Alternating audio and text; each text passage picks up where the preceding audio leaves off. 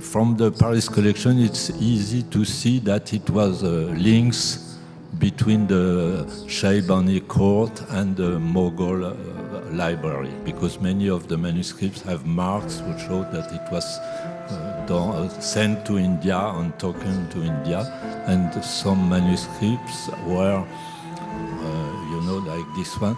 This manuscript, they were restored in India, especially at the Jahangir time, because they had a huge interest in the Mavaran-Nahri style. It's Mahmoud Muzareb. Earlier, the Anthology of Persian poets belonged to the Imperial Library of the Great Baburids, according to the seal of Shah Jahan preserved in the manuscript. This manuscript, small in format, is decorated with 2 miniatures.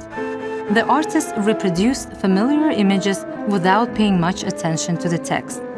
The miniatures in the manuscript are not directly related to the content of the ghazals, which are a selection of Persian love poems.